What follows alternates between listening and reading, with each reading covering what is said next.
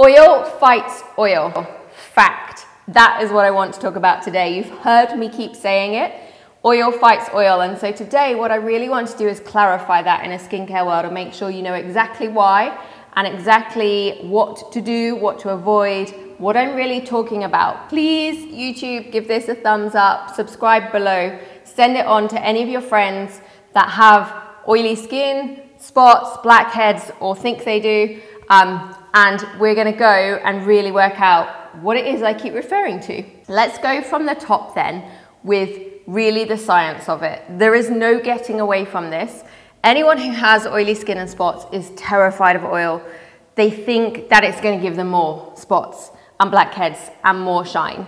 I get that. Like, I've been there. I was that late teens, 20-year-old. My forehead was always spotty. I hated it. I would have never put oil on it because at that point I just didn't know enough. But the science is essentially oil molecules are best broken down with oil molecules.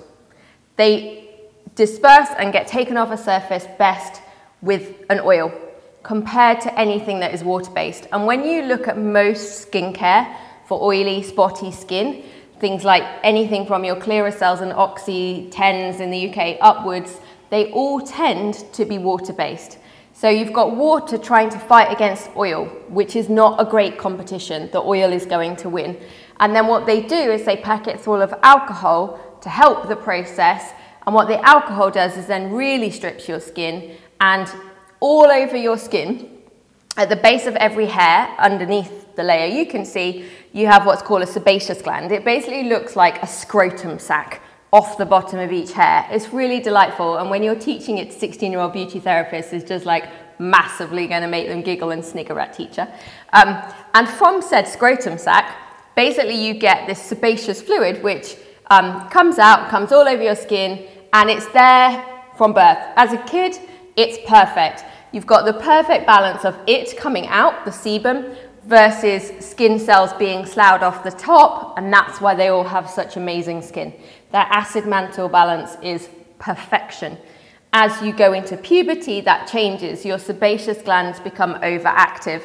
Anytime adults get acne, they'll be doing the same thing. And then as you get older and you get to where I'm starting to get more worried about, which is aging, that scrotum sac, technically sebaceous gland, doesn't produce enough sebum, so you haven't got enough of your own oily covering coming out. Okay, so enough about scrotum sacs, back to the point, Kirsty.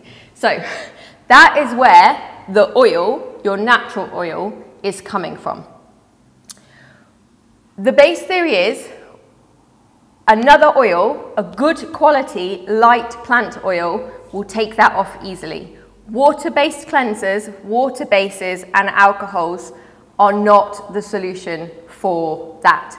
Plus, inherently, because they're stripping all of that sebum off, your sebaceous gland just goes, oh my God, I've got no oil, I need to make more. And literally, it is the most vicious circle of oil overly stripped off, skin produces more oil, on and on and on. We need to stop that, and bringing in some of the right oils is going to be the answer. Now, I have a little kind of test to show you. I need my mirror, mirror on the wall.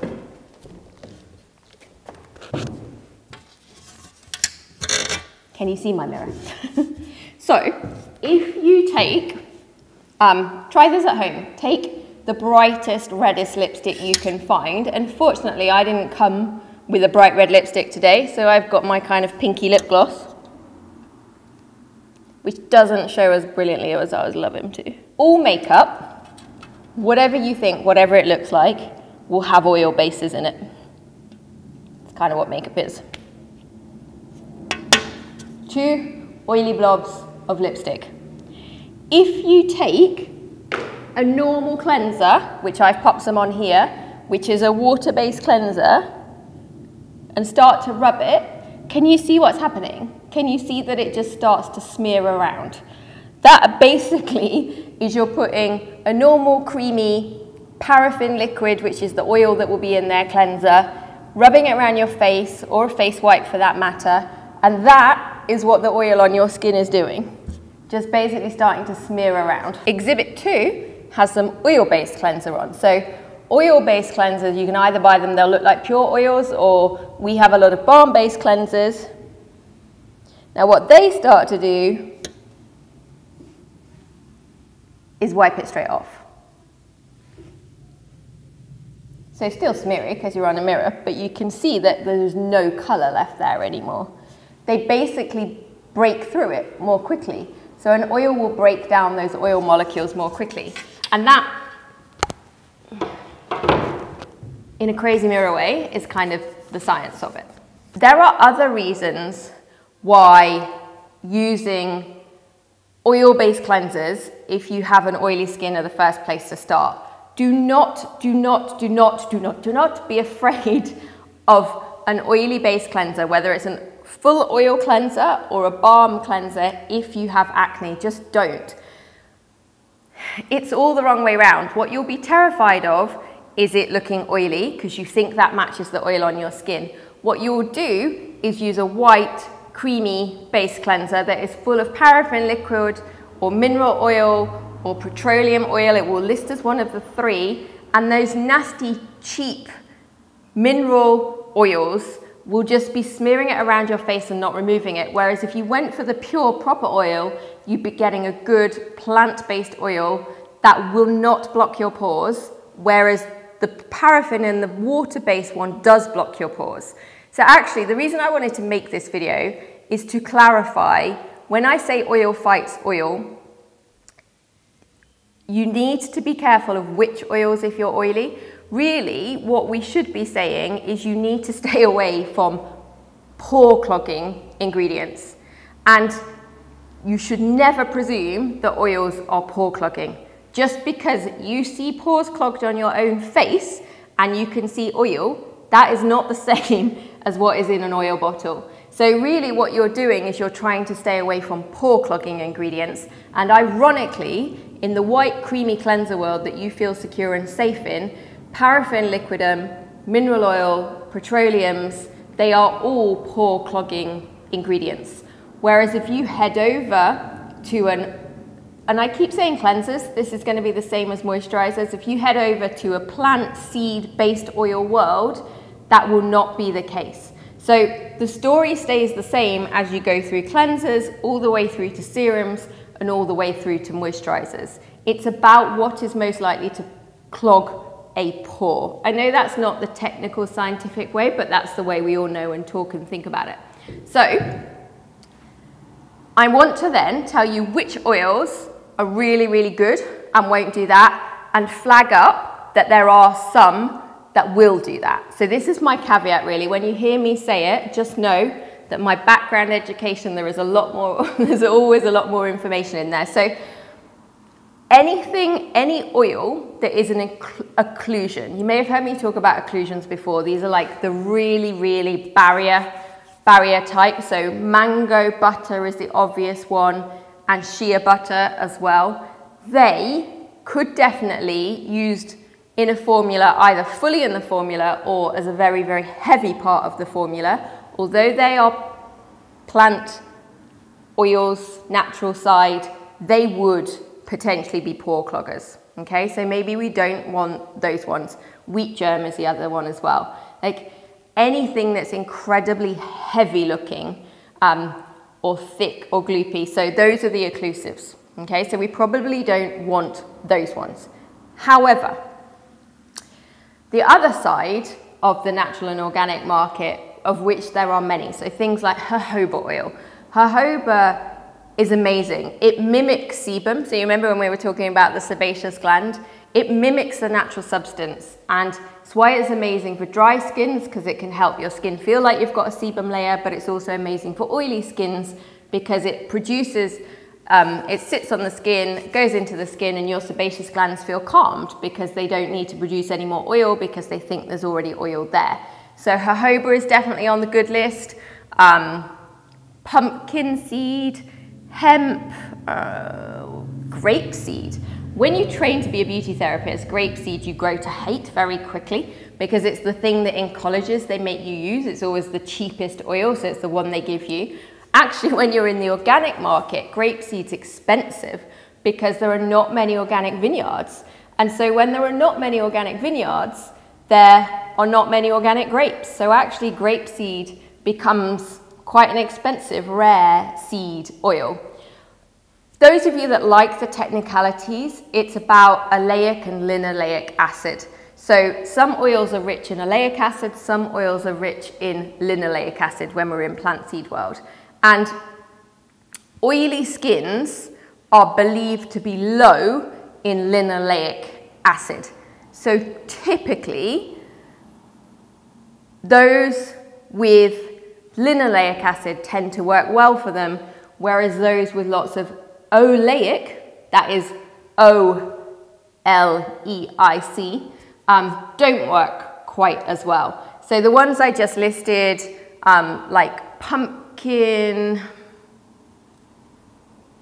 rosehip, so those I just listed like pumpkin, rosehip, hemp, they are really good in linoleic acid. Rosehip's one of my absolute favorite. We use lots of it.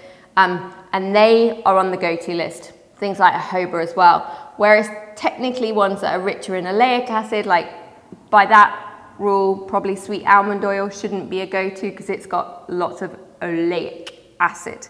So I suppose what I'm trying to say is it's a bit more complicated than my oil fights oil. There are some differences, but as long as you know you've got a good light plant oil, then you are good to go. As soon as it becomes occlusive and heavy, I would stay away from it as an oily skin, but if I was oily, I would be rushing to the other ones over the plain, cheap, white paraffin liquid creams that are normally on offer. And just a few other thoughts as to why using oily-based products on oily skins works well. Technically, when you have like an oilier moisturizer or an oilier cleanser, it actually spreads and disperses better on an oily skin because the oil will disperse nicely over the oil. So from a cleansing point of view, particularly, you get a much better cleanse. You get a much deeper cleanse. And lastly, oil, good quality light plant oils, are really anti-inflammatory. When you have a spot, goes without saying, if you think about it really, what is going on with that red mound is that all of the skin cells around there, all of the cells are massively inflamed and unhappy. So this is going to just like do your head in. But technically, if you got a massive spot and you were trying to get rid of it, the logical thing to do would be to be putting like a kind of cooling spot gel on, like the kind of aloe vera, witch hazel, salicylic acid type gels, but letting that go on dry and then also covering that area in a really good quality light plant facial oil. Now, I know that will make most of you want to go running for the hills if you have spots, but if you literally kept repeating, like every half an hour, like the salicylic gel, cooling, witch hazel, facial oil all over, the difference it makes in terms of anti-inflammatory action of reducing the redness and anger in that cell area is incredible. Just promise me, just try it. Try it on one spot and let me know how it goes. Because it's pretty mind-blowing when you technically think of oil as being evil and what has caused that spot. Like acne, spots, blackheads, pimples, pustules, it's a bit more complicated than that. It's not just because you've got a tiny bit too much jojoba oil on your face. That is not what caused it. So there you go. Give it a try. I want to know, YouTube, if any of you do it, and I want some before and after photos of that pimple and what we did in a 12, 24-hour process of doing spot cream and facial oil. Thank you so much for listening. I hope I have given you a little bit more insight to oil fights oil. And if acne and spots and oiliness are well on your radar and you want to know more, then let me know. Give the video a thumbs up. Let me know in the comments what you want me to do.